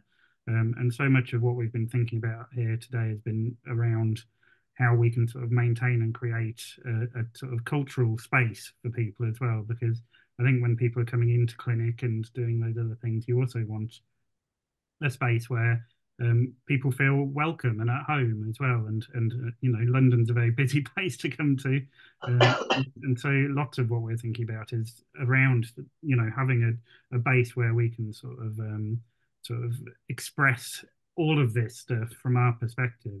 And yeah, it's always been a bit of a question with our work, is that you want to help everybody, and we have so many thousands of members, but you know, the work of other groups, as we've heard today, is so important for people to connect within their own community. We can't run every group in every community, and so it's really important that, you know, that people are talking to each other and different organisations are talking to each other. Completely agree, Charlie, and that's where those relationships you talk about are so complementary. With, you know, I know that we've met lots of different people through Tony, our relationship with Tony and Beck as well, around the UK, because we're trying to be a service for everyone. I'm conscious of time moving on and keen to invite our Italian colleagues to join us in a moment. But one quick question that came in that Chris and Andrea may have a view on, but also a question for you, Monica, was about how easy it is to find activities. So the notion of a conversation with a link blurb might be very encouraging and empowering, but that actual joining up, and the question from Tim in the audience was about whether there's anything more needed to bridge the gap to providers that's not there at present. So just before you answer that, Monica, I just wanted Chris and Andrea just to ask you how easy or difficult you'd found it to find the kind of opportunities that you were talking about with Charlie earlier. Well, very, very difficult, really. It's hard work because of Chris's specific type of PPA. Being in groups of people is very difficult. Even on our social network, we stopped mixing with large groups of people. We tend to go out to dinner with just 4 of us rather than 6 or 8 of us, because the more people there are around, then the more difficult it is for Chris to feel part of that organisation. And it's the same with you know, going anywhere really, whether it's an art group or any sort of group activity, because of that particular aphasia, then it's really difficult for him to become and feel part of a group. We recently set up a West Sussex PPA group. This has been done through UCL. We've got our second meeting next week, and on our agenda is going to be that sort of thing, is how can we make everybody with specific types of primary progressive aphasia to be part of a community that is going to work for them. At the moment, I think it's very difficult, which is why Chris enjoys doing art and poetry, walking, cooking. It's things that he can on my own. He can do on his own without having to talk, because that's his difficulty. But there must be a gap somewhere that we can fill. Thank you. That's really helpful. So, Monica, if it's okay to just come to you for the final word. Yeah, I've just read through the question in the chat, and I used to be a link worker, so remember the difficulties of there constantly being gaps out there in terms of provision and what's available. And so the simple answer is no, there's not enough funding, there's not enough groups out there. Link workers have to work incredibly closely with the voluntary sector. And I think there is a real shift of, healthcare and voluntary sector and local authorities working more closely together. But I think we've still got a really long way to go. And I think that's why it's useful to see social prescribing beyond the link worker role. The link worker role is at the heart of it, but actually in the context of a system, and what is the infrastructure that's needed to actually enable that system to work smoothly. So there's a lot more to say, I guess, on that. But I think one thing to highlight is the data that can potentially be drawn down through the people that social prescribing are seeing and what the needs actually are, rather than the reason why they're referred, can go a long way to then evidencing what's needed, and then could hopefully bring down some funding. That's the kind of blue sky world thinking, I guess. But that's the work that we're developing at NASP, and we've got offers for ICS, integrated care systems, and primary care networks to kind of support that way of thinking a little bit more and really work in that very integrated way. So short answer is no, there's not enough, but I think we're on the journey to enabling a better, richer provision. Great. Well, thank you so much for summarising that, and let's hope in those ongoing conversations it can be not just about, as you say, not just about fixing the funding gap, but also about seeing how things like what Tony mentioned about trust being embedded at the heart of those systems, and sustainable relationships. It'd be great to see over the next few years. Huge thank you again to Helena, to David, to Chris, to Andrea, to Tony, to Rebecca, to Monica, and also very much so to Charlie for being such a big part of the conversation this afternoon. We're incredibly grateful to you all. And I know if the audience were able to, they would be whooping, clapping, hollering, and expressing their appreciation of all your contributions very much. So thank you so much for your time. And people will be able to re-experience this, I think, with the recording and transcript that Veronica will send around after the event. But for now, thank you. And we're going to hand over to our wonderful Italian colleagues, Cristian and Eloisa.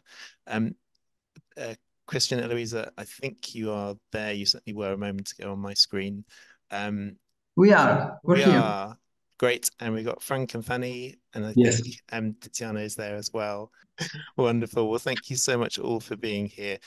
Because of my absolutely abysmal and non-existent language skills, I have to confess to the rest of our audience that I'm going to be handing over to you to chair the rest of the session before Veronica closes it out. But just before I do, I just wondered, Eloisa and Cristian, whether you could introduce yourselves and say a little bit about your practice in Padua. It'd be lovely to hear about that. So if you don't mind, I'll be sharing some slides also because maybe my pronunciation is not the best. And so I make it as, easy as possible to understand us. Okay.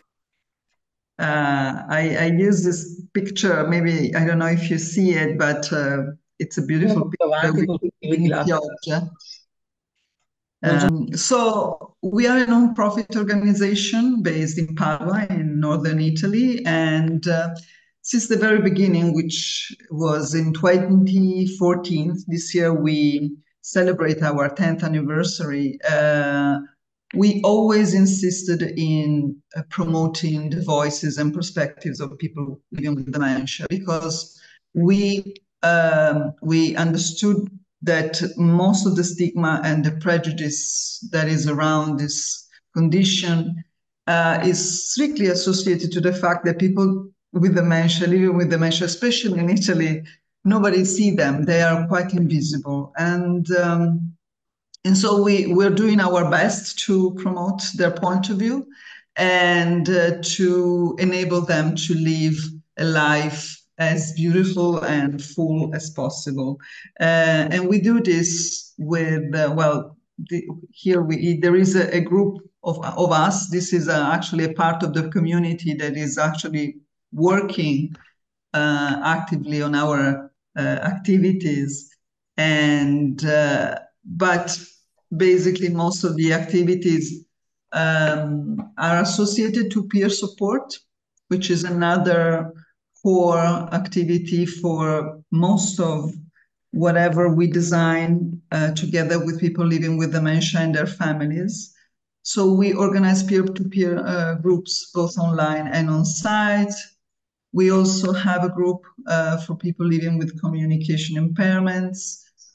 Last year, and this is what we will be talking about with Tiziano, we started to organize activities focusing on social tourism, arts and culture, and social participation in order to give the opportunity not only to just see the beauty around us, but also to reappropriate our community.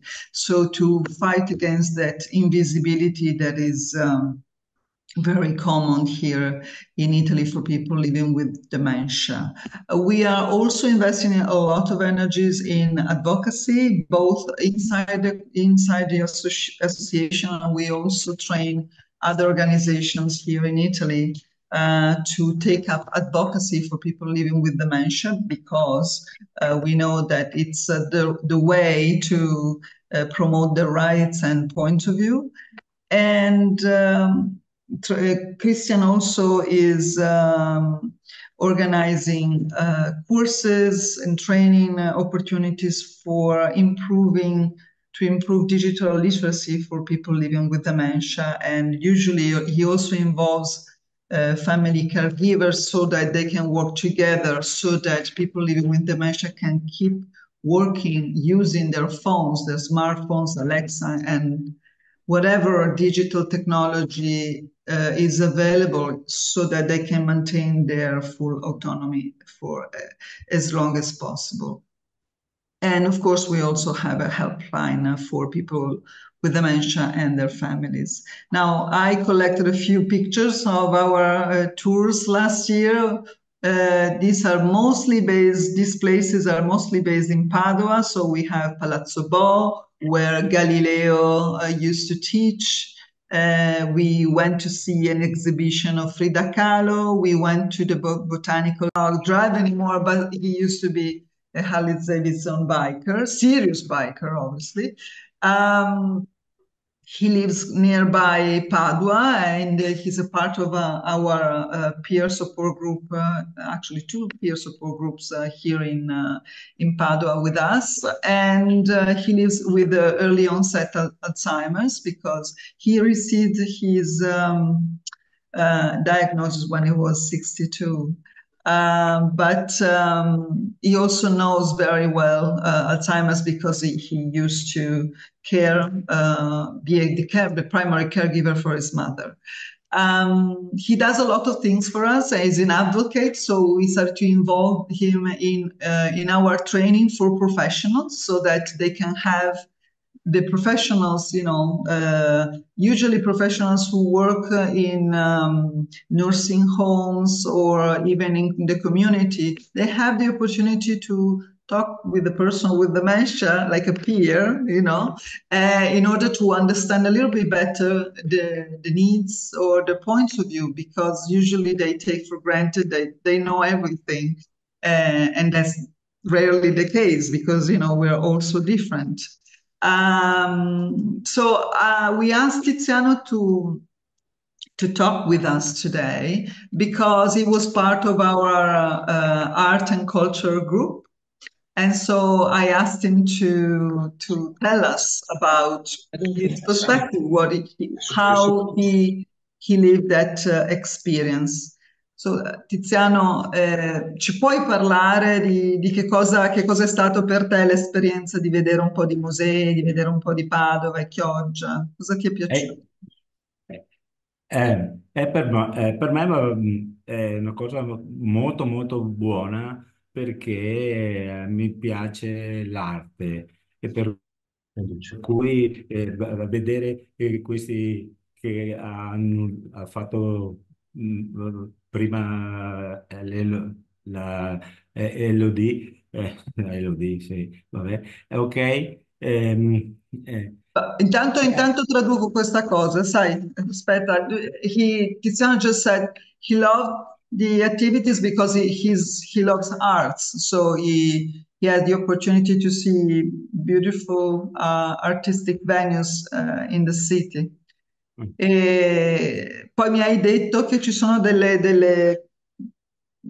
luoghi che ti sono piaciuti in particolare, so there were particular places that No, ma quelle che abbiamo annunciato prima sono le cose più belle che abbiamo visto, ma però quello che mi piace vedere, no? Che attraverso gli altre persone che lavorano, cioè o che vivono con noi, con queste, queste disagio, si vede che quando andiamo fuori e andiamo a trovare, a vedere queste cose, queste bellezze, Sì. è la cosa molto, molto, molto bella. E quello che mi fa stare bene è che quando usciamo da queste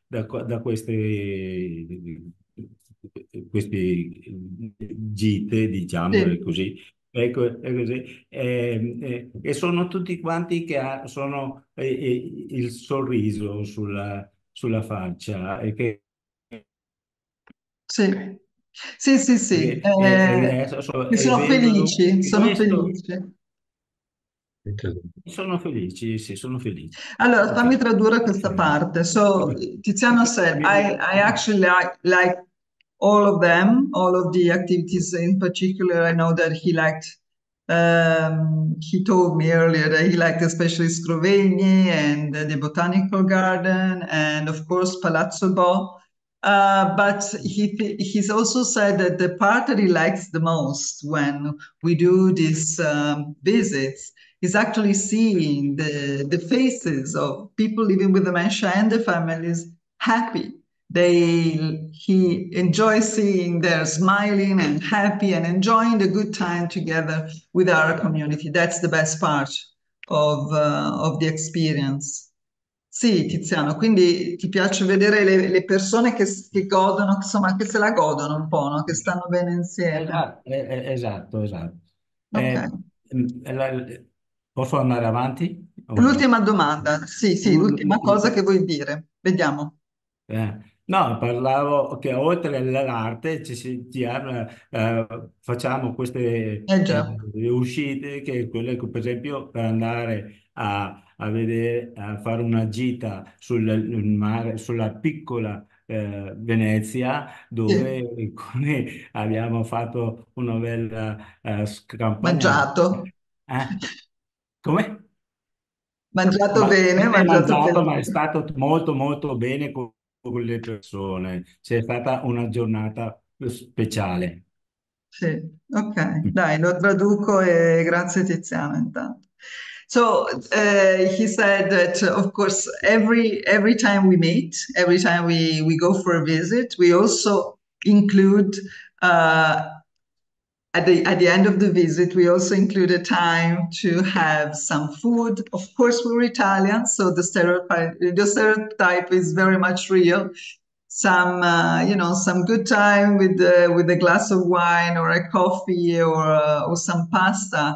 And actually, at the end of the first part of the program, which was at the end of actually beginning of July of last year, we went to Chioggia, which is a very small village close by Venice, and they call it the small Venice because it looks like Venice, but it's a little bit more run down, and it's the underdog of Venice, basically. But we had a fantastic time together because there was the sun and the sea.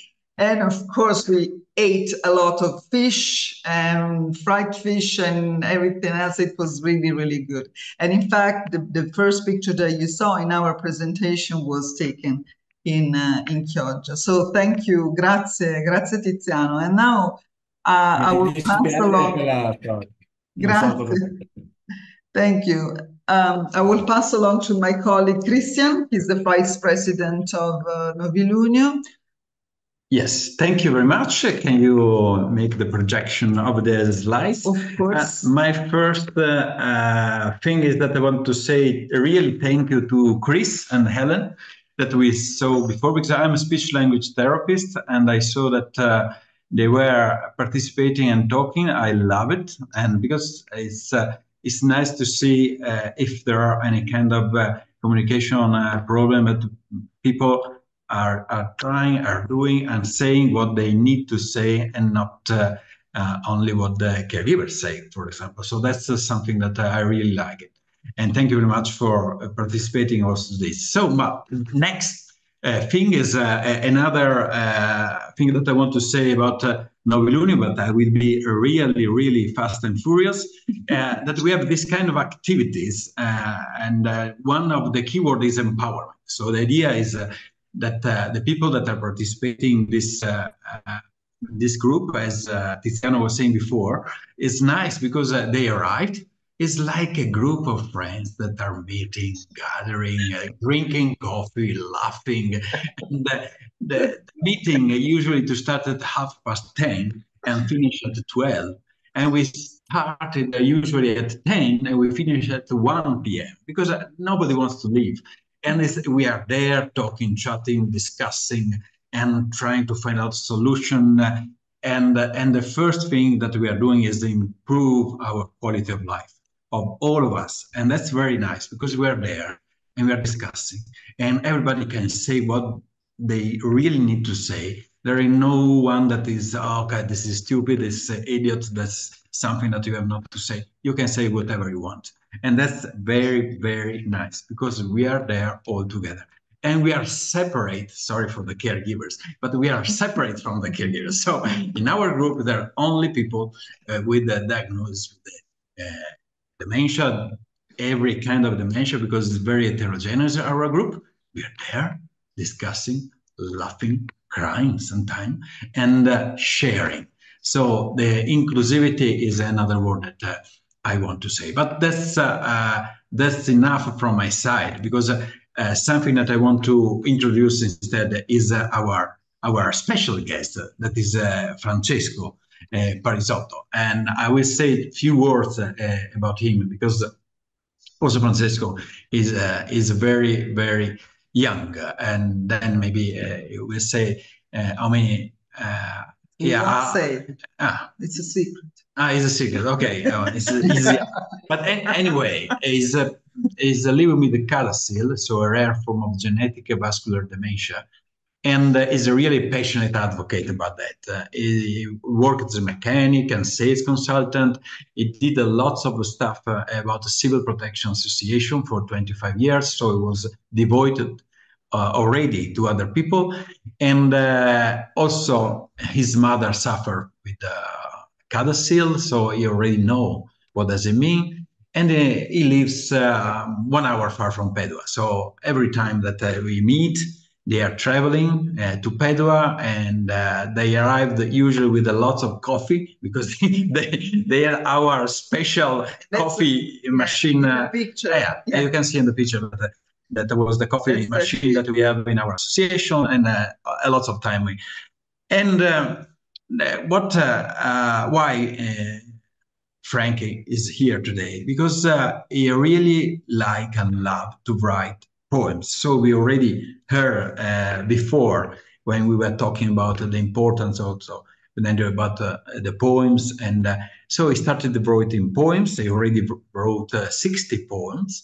So tonight, special for you, we will have a reading from Frank about a choice of one, maybe, or two. And so Veronica translated also the poem in English, so you can see in the next slide. And I will ask Francesco to read the first one in Italian, so you can also listen to his voice. And then I will just have one question because the time is running. And just to ask one thing to Frank. But before that, please, Frank, can you read it? Ascoltami is the title. Sì. Ascoltami, perché non senti? Io grido il mio dolore, nessuno ascolta. Ascoltami, sento esplodere la mia vita. 1000 pezzi vagheranno, nessuno si poserà, nessuno si ricorderà. Ascoltami. Thank you, Francesco. As you can see from the translation, I think this is something that everybody, when is needing or some help, is like asking to all the world just to listen, but not just hearing, is really listening to something. So I'm crying, I'm saying that there is something that is not going well. So please listen to me, please. Nobody's listening. And that's something that also in our groups we discuss about, okay, I have not somebody to talk really free about what I feel, what is inside. And it's something that that's why the group, because in the group, nobody's taking any kind of attention to the word that you are using, if it's the right one. No, man, you have to say that, and no, you have to do that. No, that's not important. So the listening issue is very important. So my first question and the only question to Frank is what really means for you write poems? What tell me the meaning for you in Italian, and we will translate in some way. Leggo una cosa che ho scritto, perché sennò dopo facevo... Yes. Per me scrivere poesie è esternare i miei sentimenti, cercare di guarire l'anima, comunicare con le persone, cercando un po' di empatia. Voglio scrivere e parlare per sentirmi vivo, voglio portare la mia esperienza e come affronto le difficoltà. Non voglio arrendermi. Voglio essere utile a chiunque si trovi ad affrontare come me una diagnosi di decadimento cognitivo. Perché diagnosi non vuol dire fine, ma cambiamento e speranza nel futuro. Come i tasti di un pianoforte, basta toccare i tasti giusti. Quando uno suona un piano, può sbagliare tasti o stonare perché i tasti non sono accordati. Ecco, questo succede anche a noi, persone con decadimento cognitivo. Basta toccare le parole giuste, i ricordi magari lontani, quei momenti a volte offuscati e tutto torna a colori. A volte la memoria è facilecca, ma le emozioni rimangono. E facendo leva su queste possiamo risvegliare i ricordi che sembravano persi o dimenticati, ma erano solo addormentati in attesa dei tasti giusti. Wow. Thank you very much, Frank. We will send you all the words, but I have summarized something for you now, really now, but I will send to Veronica that will share with you all this. But really in a nutshell, what Frank was saying is that he's writing poems just to express the feelings. And this for him is like heal the soul. Communicate with people by seeking a bit of empathy. So he was talking about empathy a lot of time, because one message that Frank is giving to all of us is that never give up. Never give up, because we have to fight. Actually, it's the motto of the two of them. The beautiful lady that you see right next to him, Fanny, is his wife. And I know that her motto is always never, never give up. So. Yeah, but that's it. And another motto is like a diagnosis does not mean the end. It's a beginning of something else. It's a new kind of life, but it's something that you can also hope for a change. And that's another thing that Frank was saying. And I have also to say thank you to Frankie, because in our group, lots of time is speaking for empowering all the other people, saying, okay, you can do that, no worries, you can do that, no worries. we are together, we can do something together. And that's something that we really like in the group. You also make a kind of it was saying something about the piano, etc. We will write down all this nice figure that he did. But in other words, I think that sometimes, even if you have not the right words, even if you are not saying like what you are thinking, but in your soul, you really know what you want. And you can see from the people how they look at you, how they listen to you, how they are taking care of you, that there is an art behind. So we were discussing this also in the group with some doctors, psychologists that are not really sometimes listening to you, but just hearing things. So that's from our group. Thank you very much, Frankie, and thank you very much, Fanny, and thank you very much, Tiziano, for your help and testimoniation in this. I pass the word to the president. And a special thank you. Thank you to everybody. Thank you, Veronica, for inviting us. And yeah, for sure. Thank you, Veronica. I met her in Naples and it was so nice. That's wonderful.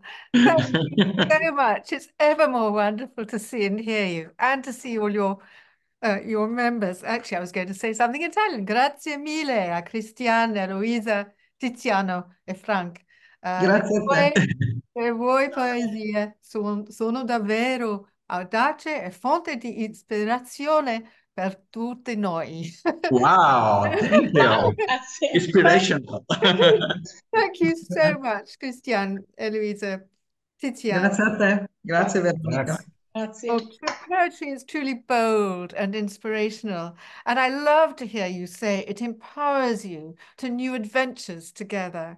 And I love all your smiles, and you really talking from your soul, as indeed everything that Seb and Charlie and Helena and all our speakers been absolutely amazing, have given really valuable insights into how, despite each diagnostic challenge, cultural and creative activity can make such a difference to life. I actually should have said Chris and Andrea and Helena and David, thank you so much. Helena particularly talked about, when in preparing for this video today, talk today, she absolutely came alive when she was talking about Rare Dementia Support's partnership with Out of the Ordinary at the Wigmore, and she was saying how fantastic it was to be offered that when they were facing the real trauma of the diagnosis, and to be immediately offered this by Seb and his team really made an enormous difference to her. And anyway, so I wanted to emphasize that. I know that they talked about it a bit, but it's a really amazing opportunity, and anybody listening, should take advantage if they can.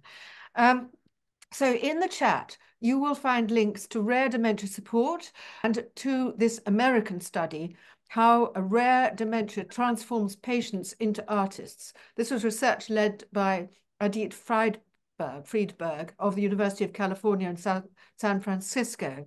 They weren't able to join us, but it's on the brain changes that promote visual creativity. Monica has talked about the new policy report that's come out for social prescribing. Warmest thanks.